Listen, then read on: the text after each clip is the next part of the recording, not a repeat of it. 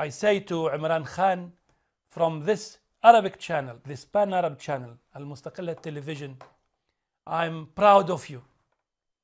I want to tell you that millions of Muslims around the globe are proud of you, because you are proud of our religion, because you defend our religion, because you defend our prophet.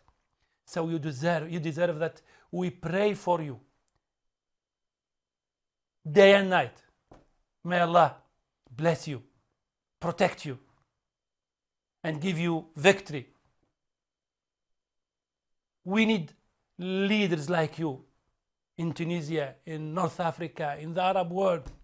We need leaders like you, committed to Islam, proud of Islam, capable of defending this religion and the Muslim Ummah from the heart and with a clever, bright mind, the way you do it, the way you did it, the way you still do it. عمران خان، الله يحفظك ويوفقك ويرعاك. I wish we had a leader like you in Tunisia. I wish.